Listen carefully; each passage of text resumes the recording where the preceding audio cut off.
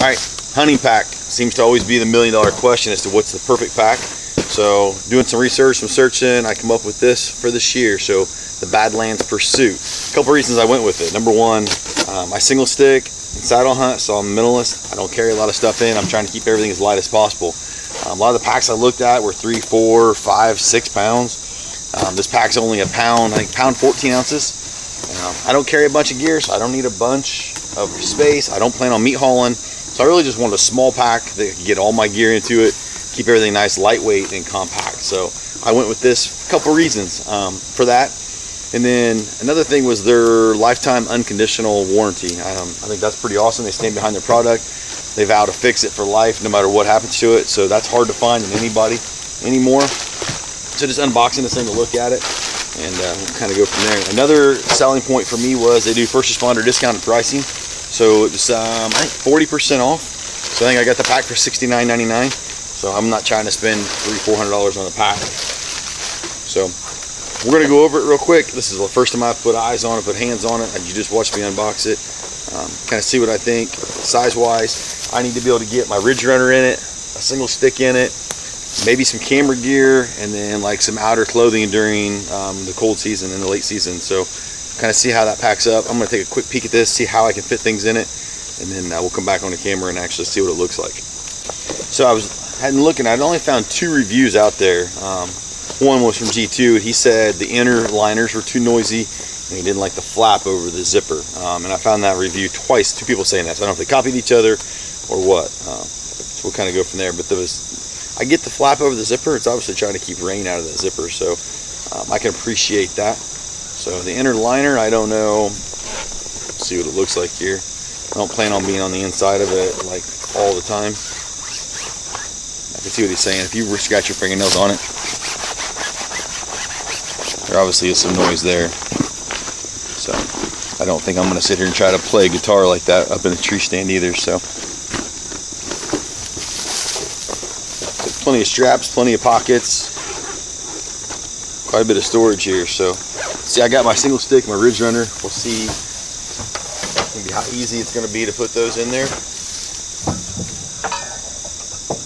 I guess first off, just the ridge runner.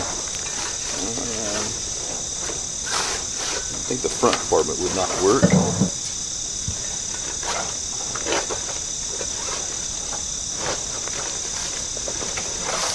So there, ridge runner will fit pretty easily right in the main compartment. Has no troubles at all. It fits in there perfect like that. So, I mean, if that's something we want to do, we can do it that way. Nice cinch straps to be able to tighten everything back down, keep everything taut. So I'm just going to throw my saddle and all my rope gear in this front compartment just to take up some space and see. So I normally would wear my saddle, but just put my saddle in there just to kind of take up some space. So there's saddle, all my rope, ridge runners in the main compartment. And I think from what it looks like, we could probably just put the stick right on this front.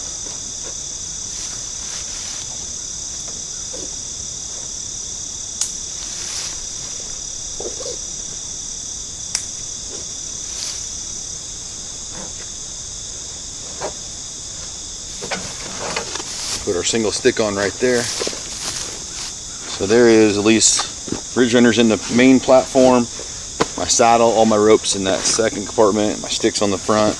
This is kind of a quick overview real quick, just my first impression. I mean, I think it's going to work pretty well. It's got like a nice suspension, it looks like, on your back. Hopefully keep it off my back a little bit, kind of let some air get through there and breathe, so maybe not get quite so sweaty. So headed back to the truck here. This is after checking the first camera. This is the absolute first time I've worn this Badlands Pursuit, and like I said, I'm carrying my ridge runner in there, a single stick, and then my saddle and all my ropes. So a decent amount of weight compared to what I'm going to carry for hunt season. That's pretty much all I'm going to have, other than a little bit of miscellaneous gear. So I will say the straps, they're wide enough, thick enough, they're padded enough, super comfortable. No weight on my shoulders at all. The chest strap takes a lot of the load off there, and helps hold that. It does not have a waist belt, so if you're wanting something with a waist belt, this would not be for you unless you want to try to mod it, add it. But overall, right now, my first impression, I really like it for a minimalist setup. All right, so yesterday we unboxed this Badlands Pursuit. used our gear, kind of went out, checked some cameras, definitely like the pack. So today I want to see, can I fit everything in this that I need? So I'm single sticking, ridge runner, and then basically inside the pack, I'm nothing crazy here. Got a kill kit, grunt tube, rangefinder, headlamp, extra flashlight, small pair of binoculars, camera arm, camera base, camera and mic, black racks, cold weather gear, so some gloves, gaiter, a beanie, face mask. I use a hand muff when it's cold out, and then I'll probably be able to put my outer layer jacket in there. I'll usually wear my bibs on the way in. So that's kind of what I need to be able to carry, and we're gonna see if we can pack all that in this pack and see how it works. All right, so real quick before we try to stuff all of our gear in this pack, we'll just go over real quick its design and pocket layout. So first thing I will note that it's not a frame pack, but it does have it's almost like a foam board across the back that does give it not so much rigidity, but it does give it some structure to the back of it. So straps are nice and padded, plenty wide. Chest strap gives plenty of adjustment there. So overall, it feels pretty good. Pocket layout. So we'll start main pocket. Is our one big pocket. Does have a hydration bladder in the back with the loops, hooks to hang that. Hydration pack only does come out on the left side of the pack, on your left shoulder. There's not an option to come out the right side. Note that. So, good sized pocket though. Next pocket coming forward is another good sized deep pocket, and then does have a separate mesh pocket, zipper pocket there on the front of it on this. And then on the very front, we do have another pocket on the very front exterior that goes all the way to the full depth. Lashing straps on the front, lashing straps on the top sides. You also have lashing straps on the bottom, which I think that might be where I try to put my one stick. We'll see how that works. So that's the pockets there. And then each side has got a good sized pocket on the side. It's not divided or anything, and then you've got your drink carrier pocket on the outside, and the other side is exactly the same way. And you also got a couple of loops on the straps. You've got a couple loops there to hang stuff on if you so would wish. And to clarify what I talked about earlier on the pricing, was one of the reasons I went with Badlands, because they give a discount for first responders, law enforcement, prior military, current military.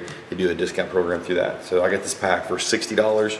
It was $9.95 for shipping and processing, and it was $4.89 with tax. So delivered to my door, it was $74.84. All right, so that's everything we went over earlier, all packed on here. Give a couple pictures there and show you how it looks.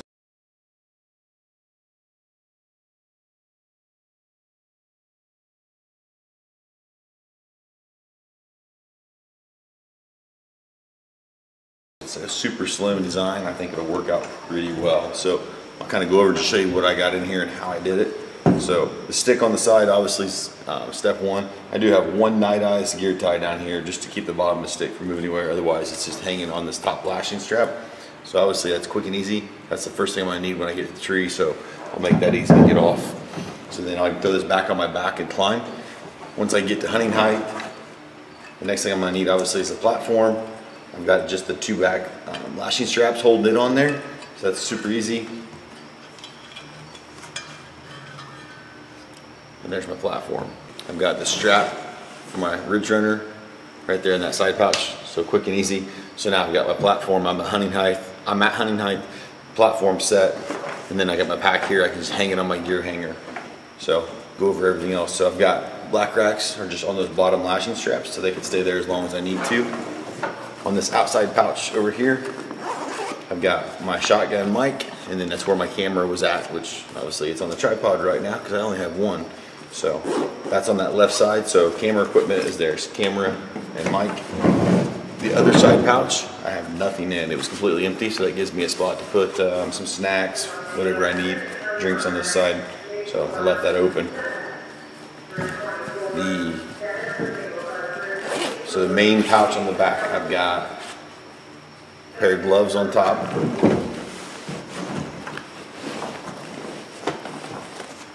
I got a heavyweight jacket for later season.